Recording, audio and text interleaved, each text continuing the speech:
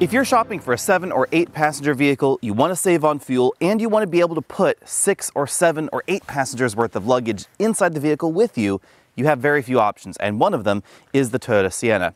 This is all new for the 2021 model year and quite different than the Sienna that it replaces, because all Siennas in the United States will be hybrid only. In this video, I'll be talking mainly about the pros and cons as I see them for this minivan. If you want to see my more traditional review format, there's a video on my channel of that. And if you want to see how this competes head-to-head against the Honda Odyssey and the Chrysler Pacifica Hybrid, my 3 favorite minivans in America right now, be sure to check out that video. It's coming up very soon. When it comes to design, the Sienna is definitely the most modern minivan in America right now, at least until we see the Kia Carnival. Now, I haven't been able to drive the Carnival just yet, so keep that in mind as we start talking about this particular minivan. We have full LED headlights standard in all trims, which is definitely a nice touch, but they do change based on the trim level you get, so the fancier models will have fancier headlights, as is pretty logical. Most people that I talked to this week thought that this front-end look was more attractive than the one that we find in the Odyssey and in the Chrysler Pacifica. It definitely is a little bit more daring and adventurous with these little silver touches right here and the large grille at the bottom. In this video, when I use the phrase American minivan, I'm talking about a minivan designed for the North American market, not specifically one built in America or by an American company. The Sienna, the Carnival, the Odyssey, and the Pacifica are the 3 big American minivans here. We do have some alternative minivans. We have the Ford Transit Connect, which is definitely smaller than this. And of course, we have the Mercedes Metris, which is a little bit differently shaped than this and rear-wheel drive. But interestingly enough, the big 4 American minivans follow basically the same formula. They're almost exactly the same size. They seat 7 or 8 passengers, and most of them are about the same width across the back. We can really thank Chrysler for that, because although Chrysler did not invent the small van, they did really define what was going to be called the American minivan way back in the 1980s. With this particular same size format that was able to accommodate 4x8 sheet goods inside, although that is a little bit tricky in the Sienna, as we'll talk about in a little bit, and then of course a decent amount of cargo area behind the 3rd row. The Odyssey, Sienna, and Pacifica are almost exactly the same length on the outside, and they're all quite square as well. That really leads to increased cargo practicality and increased headroom for the 3rd row. But versus the Chrysler Pacifica, you will notice that this rear hatch hinges a little bit further forward, and we do have a slightly more raked rear glass. That means that 3rd row headroom in this, interestingly enough also in the Odyssey, is a little bit below what we see in the Pacifica. Moving around to the rear, we have combination LED tail lights, we have LED brake lights and parking lights. The turn signals and backup lights are incandescent. You'll notice that this is the all-wheel drive model. We'll talk about that in a little bit. Parking sensors down at the bottom, and then no bumper overhang. I do think that's a bit of a pity. That means that if you are getting in a minor fender bender, which can happen now and then, you'll notice that this hatch goes really low. It actually opens right about here, and the hatch is almost flush with the bumper at the bottom. Obviously, Toyota was interested in maximizing the interior cargo volume, but that does mean perhaps slightly more expensive hatch repairs if you were to, say, back into a garbage can or back into a pole and it were to crease the tailgate in a way that it wouldn't close. If you're not a fan of 4-cylinder engines under the hood, you might want to avoid the Sienna, because this has the same 2.5-liter 4-cylinder hybrid system that we find in the Highlander. It's a modified version of the same system that we find in the Camry and the RAV4. The engine itself produces 189 horsepower when under this hood, and combined with the 2-motor hybrid system on this side of the engine bay, you get 245 horsepower total. But remember that if you are going up steeper slopes, there will be times where you will only be at 189 horsepower. That's because once the battery is completely depleted, which is a little bit over 1 kilowatt hour, sitting right under the driver and front passenger seats, all you have left is the gasoline engine.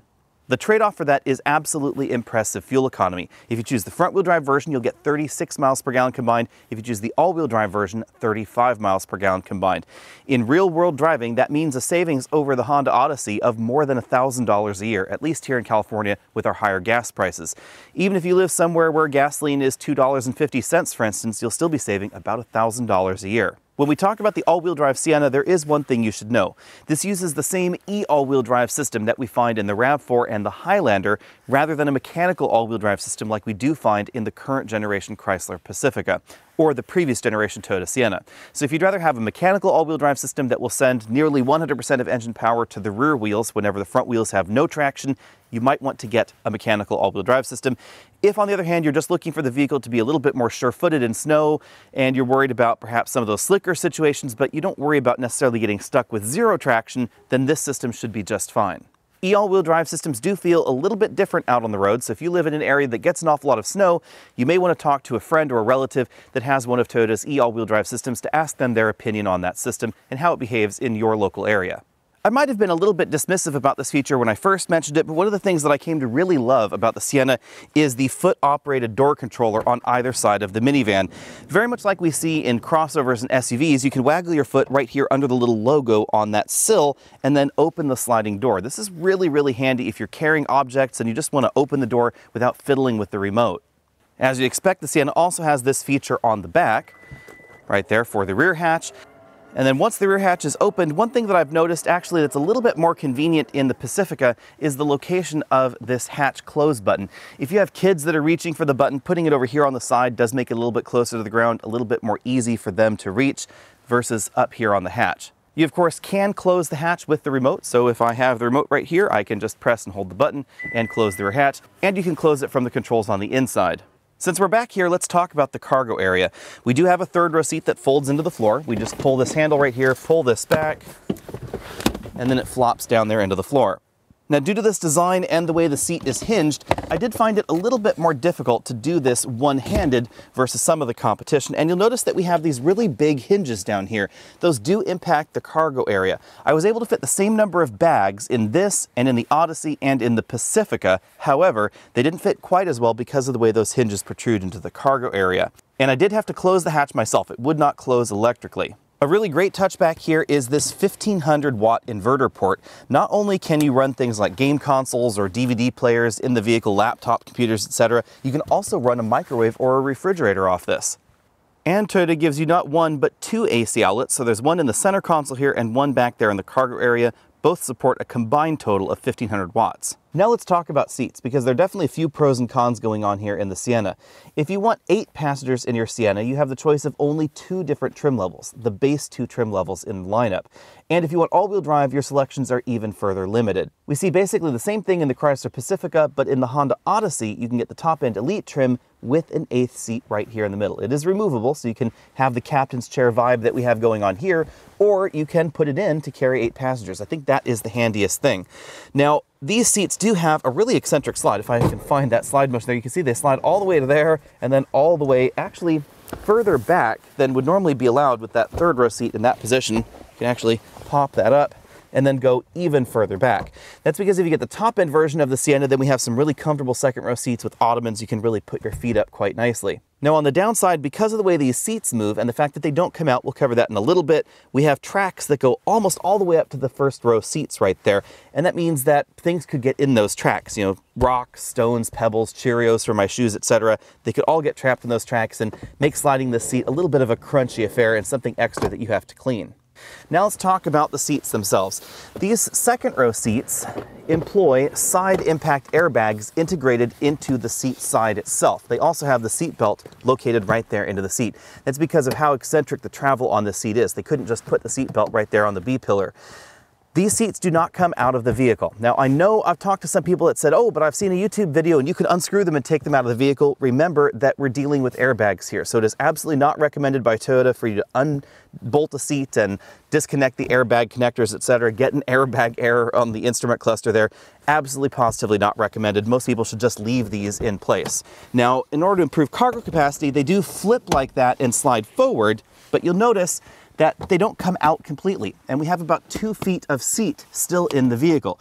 So although you could put 4-foot wide items in here, only a 6-foot long item will fit in here and close that rear hatch. So no 4x8 sheets of foam board or plywood or art supplies for the kids, etc. That is something that you could do in the Odyssey and Pacifica and most likely the Carnival as well, because its seats now finally come out, but the Sienna has traded places and these seats don't. On the subject of seats, it's worth noting that the front passenger seat does not have the same range of motion as the driver's seat. That's very similar to what we see in the Honda Odyssey. This is lacking the 4-way adjustable lumbar support or the ability to change the tilt of the seat bottom cushion. It's also worth noting that the second row seats don't move in a manner that would allow you to leave a child seat latched into place and still easily access the third row, although obviously, as you can see, you could definitely slide them forward and backward to make ingress and egress a little bit easier. Now I'm going to grab the camera and let's go for a bumpy ride taking a look at all the storage cubbies in the Sienna, because the Sienna really excels when it comes to sticking things in places assigned for them. So we have tons of bottle holders down there in the front doors, another knick-knack holder right there, and then a really innovative, very long stretch of cargo area right here in the dashboard. You can see I can stick smartphones right there, other knick-knacks right across there.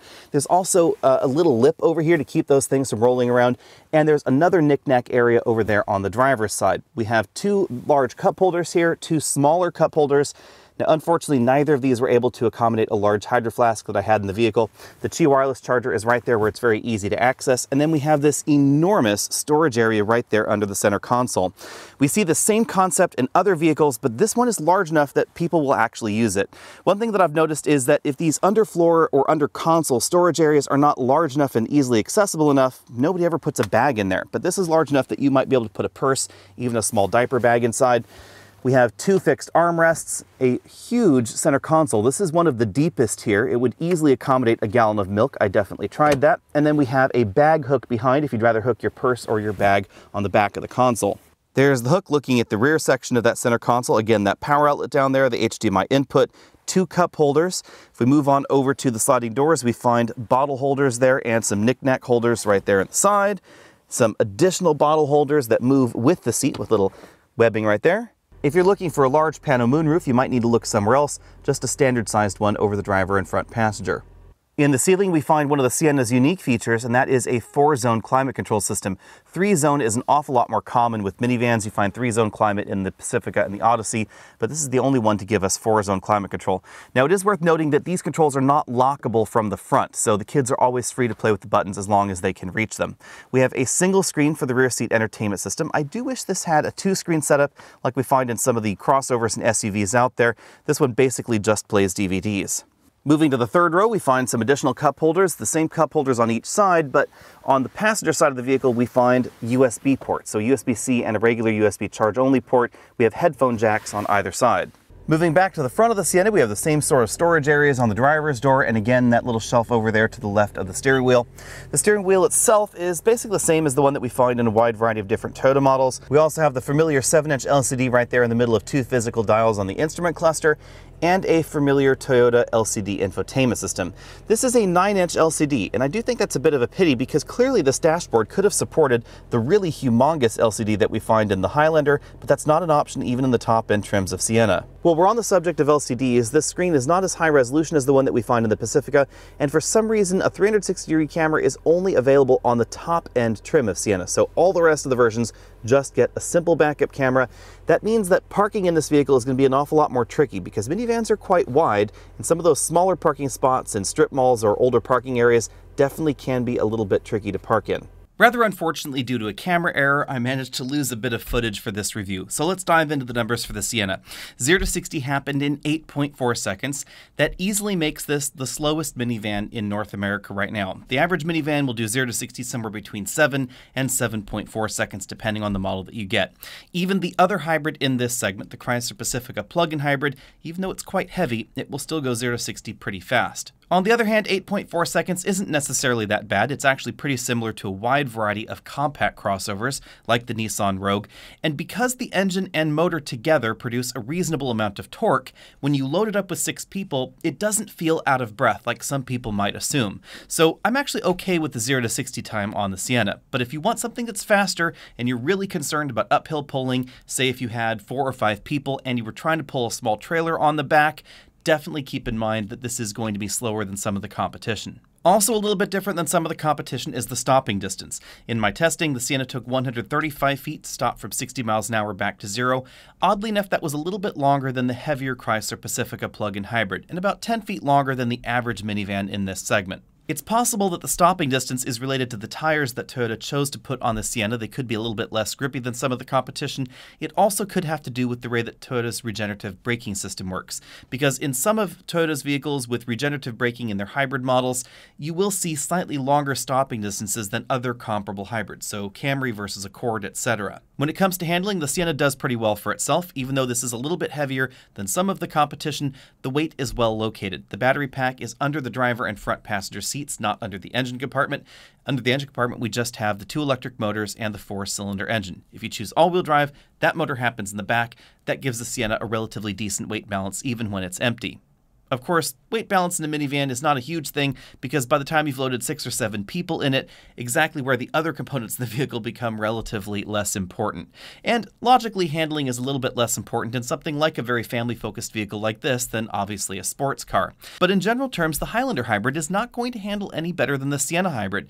In fact, the Sienna has a lower center of gravity and it's going to feel, in general terms, a little bit more planted, a little bit more stable than the Highlander. There's going to be a little bit less body roll depending on the situation that you're in, simply because the Highlander is higher off the ground. Remember that the Sienna and Highlander are very closely related, and in a wide variety of situations, the Sienna and the Highlander feel very, very similar to one another. The big difference you're going to notice is simply that higher off the ground feeling, and then the size of the Sienna. It's a decent amount bigger than the Highlander. As far as handling rankings in this segment go at the moment, I think the Carnival just barely edges out the Odyssey for the win, and I would really put the Sienna and the Chrysler Pacifica very similar to one another, basically on an even playing field, with the exception of the Pacifica Hybrid. That is going to fall at the bottom of the list because of the added weight of the battery pack. Ride quality, however, takes a bit of a backseat to the Chrysler Pacifica Hybrid, likely because of the added weight and the extra cushion that you get in most versions of the Pacifica Hybrid. The tires are relatively higher profile compared to some of the better handling options in this segment, and you're certainly going to notice that when it comes to ride quality. But the Sienna is still very focused on quality of the ride, so I'm still going to give this an A. In general terms, the ride quality of a minivan is going to be superior to a decent number of large 3-row crossovers, because 3-row crossovers are theoretically designed for a little bit of mild off-roading, and so they tend to have slightly firmer suspensions, just differently designed suspensions as well, targeting those more rugged situations. They also tend to have a little bit more performance in mind, even though they're higher off the ground than something like the Sienna. So as far as ride quality goes, I think the Sienna actually beats the average 3-row crossover. Cabin noise is well controlled. In my 50-mile-an-hour cabin noise test, I scored 70 decibels, putting this right in line with the rest of the minivan competition. Honestly, most of the minivans in this segment score right around 70 decibels. They're all very, very similar. But one thing that's not similar is the fuel economy. Now, I do have to put a little asterisk here because fuel economy will depend on your driving loop. On my usual fuel economy test loop, I averaged 35 miles per gallon, but on my daily commute to and from the office and my home, the one that I do every day in vehicles, that number dropped down to 28.5, and that really surprised me because on my daily drive, even when not plugging in the Pacifica Hybrid, it actually managed to get better fuel economy than the Sienna. And I think the reason for that is that going down the hill, I do go up and over a 2,200-foot mountain pass, the Pacifica Hybrid was able to regenerate all that energy back into the battery, and then at the bottom of the hill, drive for about 3 miles in electric-only operation, even again without charging it on either end. And that bigger battery pack can have some benefits in that way. The Sienna, on the other hand, has a relatively small 4-cylinder engine. It definitely is revving pretty high to get you up and over that hill, especially if you have some added weight in the vehicle. So depending on exactly what you're doing with the Sienna, you'll notice that fuel economy will either be pretty close to the EPA average or it could be a little bit below. But any way you slice it, it is significantly better than the Carnival or the Odyssey, because those two vehicles on that same daily commute should fall below their EPA test scores generally. If you live in a very flat area, the Sienna is likely going to be the best option for you in terms of fuel economy.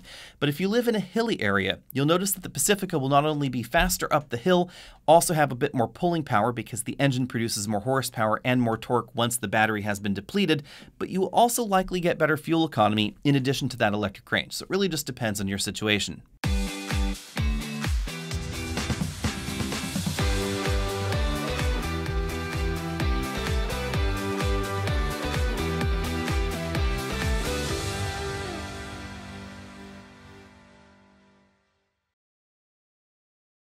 Largely thanks to the new hybrid system, the Sienna starts more expensive than it did in the last generation at $34,460.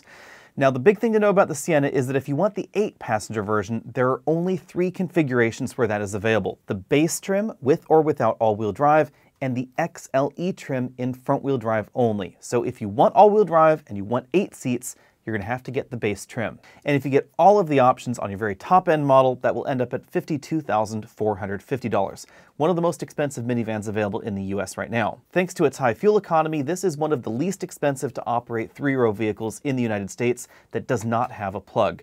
And that does not have a plug thing is important to keep in mind because our first competitor, does have a plug. It's the Chrysler Pacifica Hybrid. At $39,995, it may seem more expensive than the Sienna, but if you qualify for the full federal tax credit, it will end up being less expensive. Now definitely keep in mind you have to qualify for that tax credit, meaning you have to have at least $7,500 of federal tax liability in order to get that maximum incentive. If you don't pay much in federal taxes, then you're not going to get much of a benefit for getting the plug-in model. Now, if you have access to a plug to be able to plug your plug-in hybrid in, then operating the Pacifica Hybrid is going to be less expensive because generally speaking, driving 30 miles on electricity, most areas of the country, that's going to be less expensive than driving 30 miles on gasoline. Also, depending on your terrain, you may or may not get better fuel economy in the Pacifica or in the Sienna. This is something that a number of folks that I know in the industry who are reviewing the Pacifica Hybrid and the Sienna Hybrid back-to-back have noticed. If you load the vehicles up and you're driving in a hilly area, then the Pacifica may actually get better fuel economy than the Sienna. But if you drive them gently, especially if you're out on open highway, then the Sienna is going to be more efficient thanks to its 4-cylinder engine. However, any way you slice it, the Pacifica is going to be faster. Whether we're talking about the hybrid model or the non-hybrid model, the Sienna is actually quite slow in this segment. It's about a full second and a half faster than something like the Honda Odyssey or the base version of the Pacifica or the new Kia Carnival. On the other hand, if you want high fuel economy and all-wheel drive, the Sienna is the only stop in town because all-wheel drive is not an option on the Pacifica Hybrid. Some of the Pacifica's benefits get negated when you get the hybrid option. We no longer have second-row stow-and-go seats. They no longer fold flat into the floor. That's because that is where the battery lives. The battery is considerably larger in the Pacifica than it is in the Sienna, so it couldn't just live under the front seats like we find in the Toyota minivan. That means that one of the practical touches in most Pacifica models is not available in the hybrid, and that is the second-row seats that allow a child seat to remain latch anchored into place and still tilt and slide forward for easier access to the third row. That means that as far as the playing field goes, these two vehicles are actually on pretty level footing. Both of them have second-row seats that move in more or less the same manner. With one exception, the seats in the Pacifica come out if you get the hybrid model, and they always stay in the Sienna. If you're like the minivan owners in my family, the seats not coming out of the second row could be a problem because some folks never take the seats out of their minivan and some people seem to live with them out most of the time.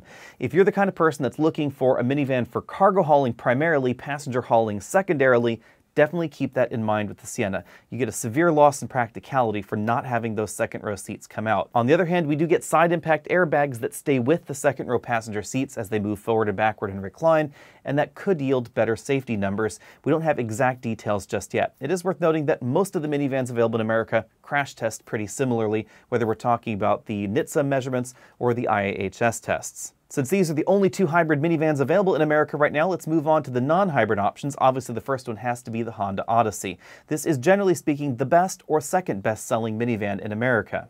The Odyssey does really well when it comes to minivan practicality. I love the fact that they have the open center console. Rather than having the bridge like we find in the Pacifica or in the Sienna, it's just open there, so you can more easily put your bag right there between the seats if you want to. On the other hand, it doesn't have quite as many convenient storage cubbies going on in the front as we find in the Sienna. And the way that Toyota has designed the center console and that bridge area, they've put it really high, and that means that you get a lot of room underneath it and a huge center console storage area. The big win, of course, for the Sienna is fuel economy. That should save the average driver that drives 15,000 miles a year $1,000 versus the Odyssey. And if you're the kind of person that spends a lot of time in stop-and-go or slow-and-go traffic, or you're simply doing the school run on city streets, then your savings will likely be even larger because city fuel economy is considerably higher in the Sienna, thanks to its hybrid system, than in the Odyssey with its more traditional V6 and 10-speed automatic transmission. Reliability hasn't exactly been the Odyssey's forte over the last few years. Some folks have asked me about this specifically with minivans. The Odyssey and Pacifica are rated very similarly to one another, and then according to most reports out there, Consumer Reports, etc., the Sienna tends to be about one step higher than that. But the new Sienna has a new hybrid system, and that hybrid system has been incredibly reliable because it is very, very simple. So keep that in mind. Even though it does have a 4-cylinder engine, and it is going to be slower, and that 4-cylinder may be working a little bit harder, the system itself is pretty simple, so likely reliability and long-term maintenance costs are going to be a little bit lower. The big win for the Odyssey is that you can get an 8th seat in every version of the Odyssey, and that really makes it unique in the US. With any of the other alternatives, when you work your way up to the top-end trim, the 8th seat disappears. But in the Odyssey, we always have a separately removable center seat in the second row. The downside to Honda's particular design is that the outboard seats that do come out are pretty heavy. They're nearly 70 pounds. They're about 8 pounds heavier than the seats that we find in the Pacifica Hybrid. And the reason for that is that the shoulder belts are part of the seat design rather than part of the vehicle. So that added weight does have to get removed. The other problem is the magic seat design in the Odyssey. The way those seats move around, there's a separate sort of carousel that stays in the vehicle, and the seat latches to that carousel rather than coming completely out of the vehicle. And that means that you are left with, say, a 2-inch hump in the vehicle, and if you're putting larger sheets of things in there, definitely keep that in mind. That can be a bit of a bear. Next up, we have the newest minivan in America, the new Kia Carnival.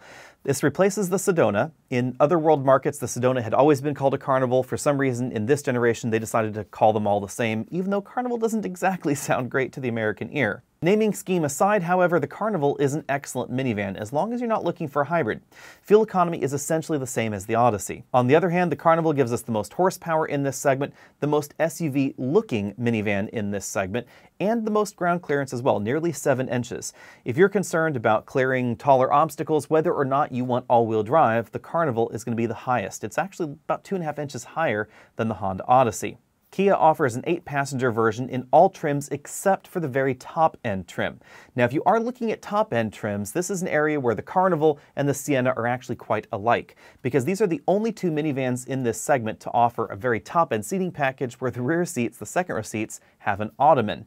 But Kia takes things to a new and interesting level, because not only do we have ottomans in the middle seats and really reclining seats in the second row, they're actually powered in the Carnival as well as heated and ventilated in the United States. If you're watching this video outside the US, that's probably not a surprise, because there are a decent number of minivans worldwide with really luxurious accommodations inside. But in the US, if you want the most comfortable minivans, it's probably going to be the Sienna and this new Kia Carnival. The last thing to know about the Carnival is that it has an enormous cargo area. Kia managed to put a 40 cubic foot cargo area back there, making it about 33% larger than most of the other minivans. And you will really notice the difference. To put 6 bags in the back of the Sienna, I had to help the hatch close. But in the Carnival, I was able to put 8 24-inch roller bags. So if you want to be able to carry 7 or 8 passengers away with a weekend's worth of luggage for all 7 or 8 passengers, the Carnival is really going to be your only option.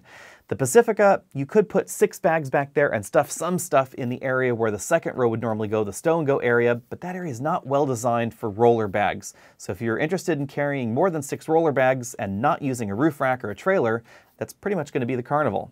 Bottom line for me in this segment is that the Sienna checks all the right boxes, as long as you're okay with the hybrid system and the slower 0 to 60 acceleration.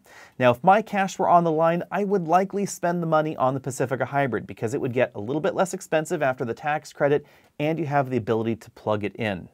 To be perfectly honest, however, all 4 minivans that we've talked about today are absolutely excellent options. There's a solid reason to buy the Carnival, even though the fuel economy isn't as high. It has that really big cargo area in the back. If you're looking for, quite simply, the best second-row seats outside of a 6-figure car, that's definitely going to be it. The Sienna has absolutely excellent fuel economy. You never have to plug it in. And I think it actually has a really handsome look outside. The Chrysler Pacifica is the classic option. You can get a mechanical all-wheel drive system, you can get a V6, the stow and go second row seats, you can get a plug-in hybrid if that's something that you're interested in, something that I personally would choose myself. And then the Honda Odyssey is sort of the classic alternative, with 8-passenger seating and even the top-end trims. The infotainment system and navigation system and the electronics are a little bit old school in the Odyssey. I do wish it had a bit more of a refresh, but it's still a solid option in the minivan segment and has a really comfortable third row. Be sure and let me know what you think about all that down there in the comment section, and what would you pick if you were minivan shopping in America right now, especially if you're looking for a lower end or mid-level trim minivan. The luxury minivans are really an interesting novelty, but I'm not clear how many people actually buy them. Be sure and find me over at facebook.com/AlexNauto so you can see what I'm driving this week, Instagram, all those other social places, and I'll see you next week.